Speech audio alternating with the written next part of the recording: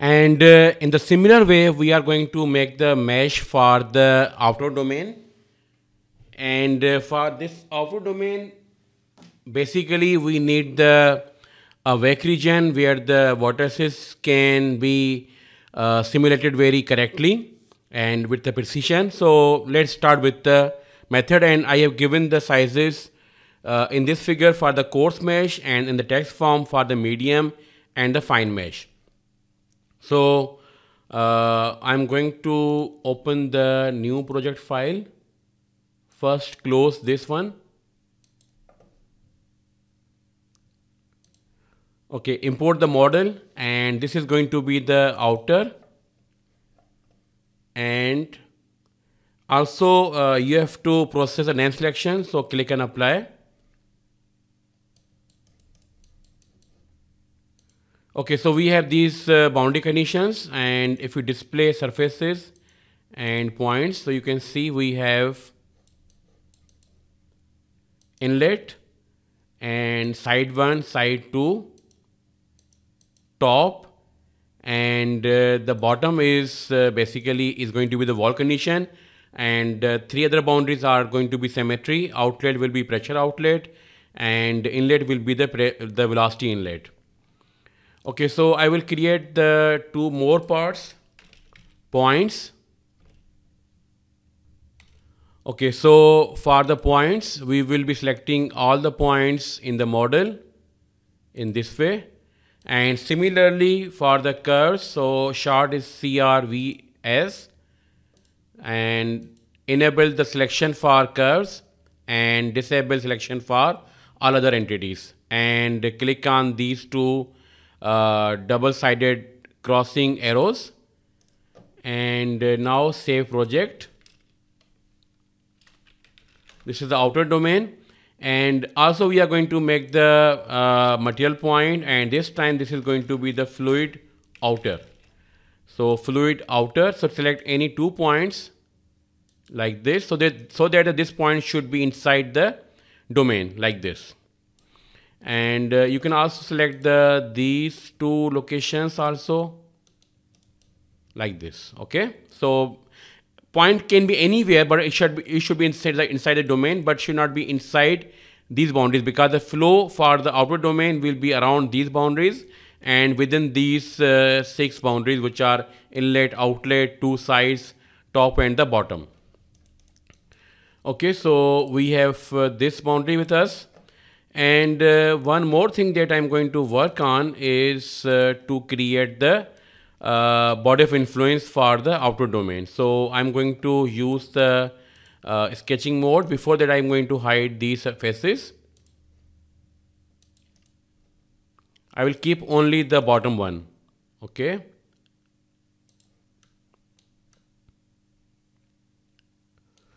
Okay, so what we are going to do is that we are going to select the sketching mode that is on the bottom plane, and you have to click on the y-axis from the bottom side like this. Okay, so I will be making the geometry on the one side like this. So this is going to be like in this way up to here, and maybe some angle like this. Okay, so this much zone will be enough. So, but you can make it up to even outside of the outer boundary. If the wake is you can see if the wake is being transported to the great length. But right now for this workshop purposes, I will be keeping over up to here. Okay, and now I will be using the mirror command, and I will copy these lines. So choose this and this line. Okay, and I will be trimming this line from here, and I will make the lines between these 2 points and also these 2 points. And now end the sketching mode and go back to the 3D mode by clicking over here. Okay, so we have this boundary. Okay, so now you can hide this boundary. Okay, so what I'm going to do is that I'm going to extrude this boundary, and I will keep the no merge option selected, and it should be up to some distance over this geometry. Okay, so I'm going to make it like this. The best way would be that since we know that distance from this to the bottom boundary is how much, is we can check it here, 295.5. So I'm going to make one plane, and that plane will be here, and I will move this plane by distance of 295.5.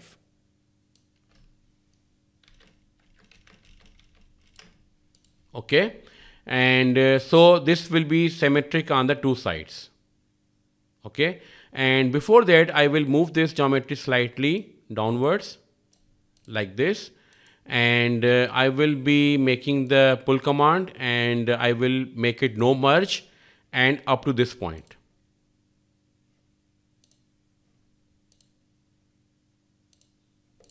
Okay, so this is the our body of influence for outer domain, like we created for inner domain.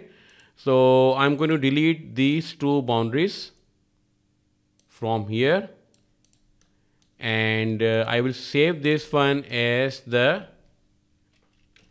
BOI2.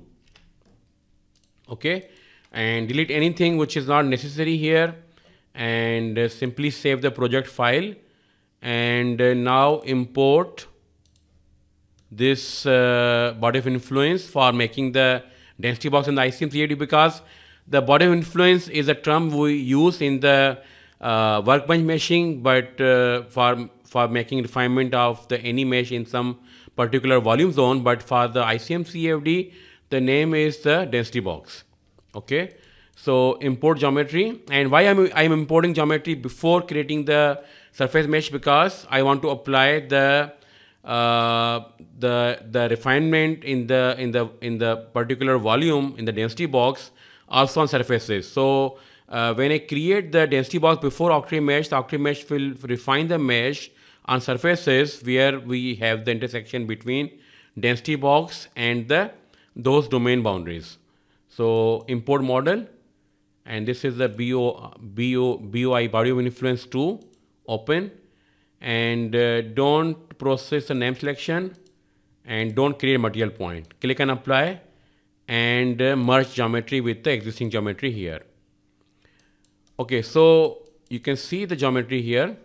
Now, as far as the mesh for the density box is concerned, for the coarse mesh, it is 0.12 and the 1.2 the ratio. For medium mesh, it's the 0.08. For fine mesh, it's the 0.06.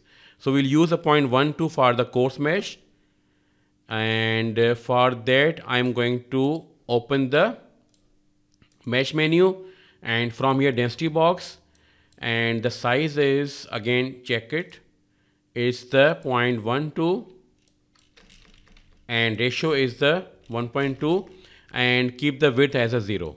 Okay, so select the entity bounds, so select the surfaces, and these all 6 boundaries, 1, 2, 3, 4, 5, 6. Okay, so now press the middle mouse button and click and apply. So now you can see density box is now created. But one thing I want to advise you, that you can see the density box is created outside. So if I delete these surfaces or hide them for a time being, and use the points, so, and the point selection should be in the zigzag. So I will show you first point and the second point. Okay, and the third point should not be here, means like you should not be selecting them in a loop, but it should be zigzag. So first, second, third here, fourth here, and similarly the fifth point, sixth point, again for seventh one go back here, and eighth point. Okay, and now apply. So density box will be now to take the shape of the geometry like this. Okay. And now you can hide density box and you can delete these surfaces. And I told you one technique that how you can delete the unwanted curves. So once we delete the surfaces, they will be unattached curve, means they are not part of any surface. And similarly for the points, also same thing. So simply select the delete unattached, they will be deleted. And similarly for the points, click on delete unattached and apply. So we have the density box, and density box has the size of 0.12 and ratio as a 1.2. Okay, and you can make the lines wide. You can change the density box color like this. Okay, so what I'm going to do is that I'm going to apply the mesh sizing, and for the interface surfaces it is going to be the 0.04. So 0.04. So just let me confirm on the bottom surface, select the surface, so it's a 0.04, and display all boundaries. Okay, so 1, 2, 3, 4, and the size here should be 0.4. So 0.4, and similarly for the outlet and also for the inlet. Okay, display inlet and set the size as the 0.4. Okay, now you can hide few boundaries from here so that we can see the geometry from inside. Okay, so we have put the size for the density box, and we put the size for the interfaces. We have put the size for the all outer boundaries. So we have set the sizes for almost everything here. So let me confirm. Prism layer we will make at the end of this whole session. Okay, so I'm going to make the mesh with the octree method because everything else is set. So select the octree method and select geometry all boundaries and click on compute. Okay, so you can see that we have the mesh over here, and it is a fine mesh in the density box. Okay, so I'm going to delete the surface, the volume mesh, and smooth surface mesh.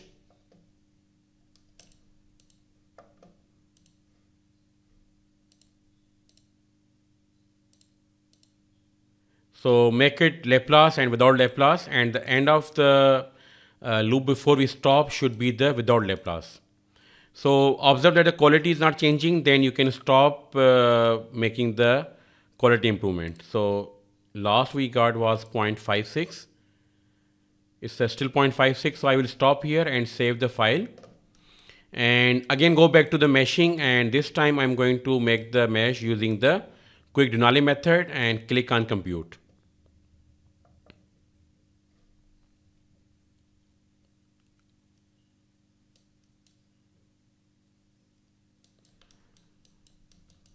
Okay, so I'm going to edit the mesh, and because this is a very small mesh, so I can improve volume meshing as well. So let's try only one iteration for the Laplace smoothing and then without Laplace smoothing. Okay, so quality is 0.437857, and I will go back to the meshing tab, and from here I will select the prism. But before that, you have to enable the prism layers development on the bottom surface. So select prism for the bottom and click on apply and dismiss. Okay, so now also set the global mesh setup, and number of layers are 3, and now you can compute the mesh. Okay, so now we are computing 3 prism layers, and from 3 prism layers we are going to make them as 7, not 9 but 7, because for the fine mesh, for the medium mesh, the number of prism layers are 7 on the ground. Okay, so now you can display the side 2 and check the mesh. So there are 3 layers now here. So I'm going to edit mesh. From here I will be editing the prism mesh. So to make the 7 layers, basically what we should be doing is that we should be splitting these layers into the two layers. So 2 plus 2 will be 2 plus 2 plus 3. Okay. So number of layers are 3 and split only 0, 1. Okay. Okay. For number of layers 2 for the 1 and 2. Okay. So we can now make the 7 layers. Okay. Basically now after splitting we have the, now this is the layer number 1, 2, 3. So I'm going to make the split on the 1, 2, 3. So 4 and 5. 4, comma 5 and apply. So there should be 7 layers, 1, 2, 3, 4, 5, 6. Okay, so 1, 2, 3, 4. So in the 4, I'm going to make the 2 layers.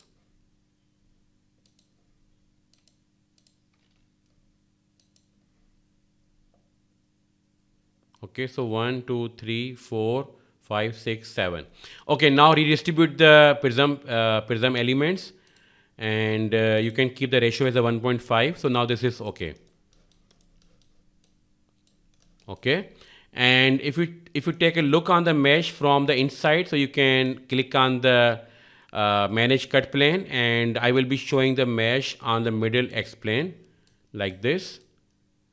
And you can hide the density box now and display surfaces and display volume mesh.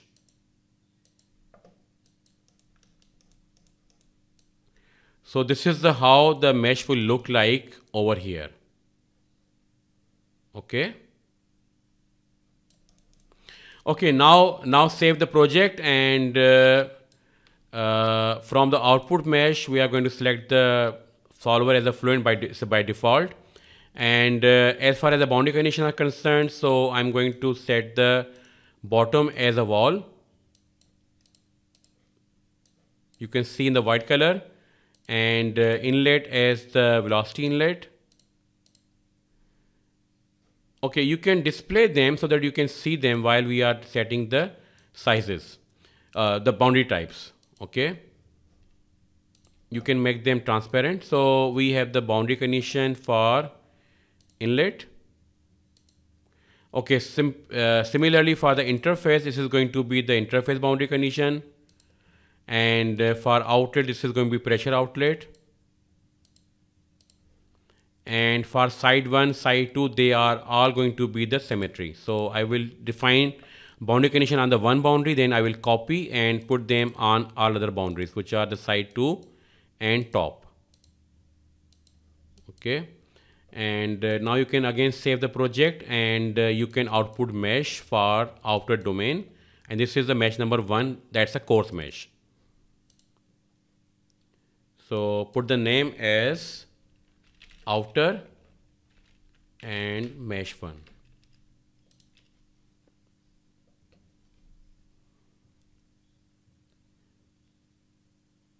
Okay, now we can check the number of cells here. So from info and mesh info, and the number of cells are around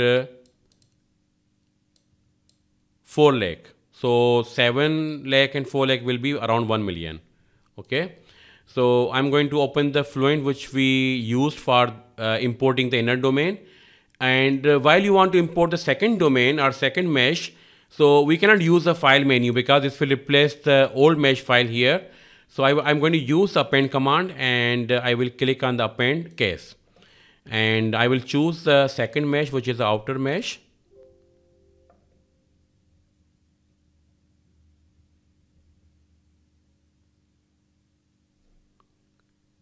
Okay, so I will be writing the file as the wind turbine, complete wind turbine mesh 1. Okay, so it's a wind turbine and mesh 1.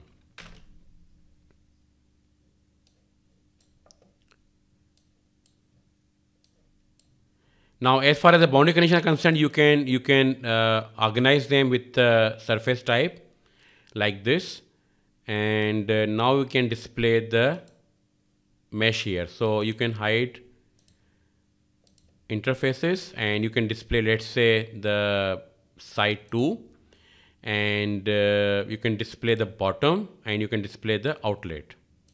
Okay, and change the colors based on the type, so surface type and display. And if you want, you can display the mesh lines also like this. And for interfaces, and I told you in the previous case that you can change the colors of the, or you can even make them transparent in the from the view menu and compose. So let's say for interface, I choose outer faces, no edges, no lines, no perimeter edges, and make it transparent, maybe slightly some colors here, and apply. This is how it will look like. Okay, and the number of nodes or number of cells basically are around 1.13. So what I quote in my slides, it was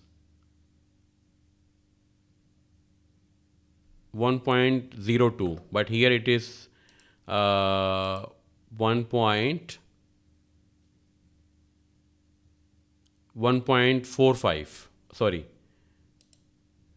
1.13. So 1.13 and 1.0502. It's nothing much difference, because basically what I did is that for the interface, the size defined in my previous case was 0.05, but here I defined the size as a 0.04. Definitely this increase the number of cells in the surface and the nearby volume elements. So that's why we see some difference of the mesh elements here. Okay, so now with this, we have finished making the meshing for inner domain and also for the outer domain. And the next videos will be concerned with setting a problem in the Fluent, importing meshes, which we already did, and then setting interfaces, boundary conditions, solvers, and turbulence models, time step, and then run the simulation.